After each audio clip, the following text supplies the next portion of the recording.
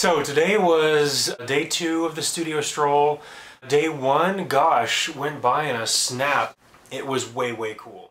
These weekends are usually pretty full of just non-stop smiling and being nice to people. Like, hi, welcome to the Stupid Creatures. That's what I say every time anybody walks in the door. Feel free to pick them up, give them a squeeze, help yourself to some Swedish fish. Ugh. Oh. I really, truly love being an artist, and I love having people over to the studio and having people come by and, you know, enjoy the monsters, pick them up, squeeze them, and then buy them. How awful am I? How just wretched. I pour my heart and my soul and my creativity into every single one of these little guys. And then I just turn around and sell them. I'm actually really glad Georgie's still here because he's become kind of a friend. Well, he's really good. He's bright, and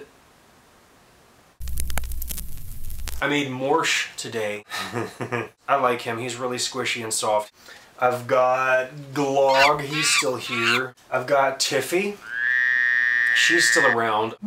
Yeah, Edom, made from t-shirts, pocket mouth, which has become kind of a standard for me. This guy, I named him Plea.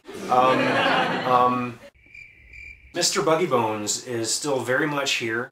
He needs a home. I'll miss him, but somebody out there has the capacity to love him. I've still got a whole bunch of little t-shirt change purses made from cuttings from creating other creatures. I've made these scarves in the John Murphy Made This line. They are wool. See the pretty colors? High quality, 100% wool. They're light, but they're not flimsy. I got lots of attention for my new box set, Make Your Own Stupid Sock. This is out in stores now. This kit features a slimmed down version of my original book. The kit comes with the toe socks that you need and the navy blue socks that you need to make a new 9th pattern. That's it for now. Leave me comments, questions. I cannot wait to do this again.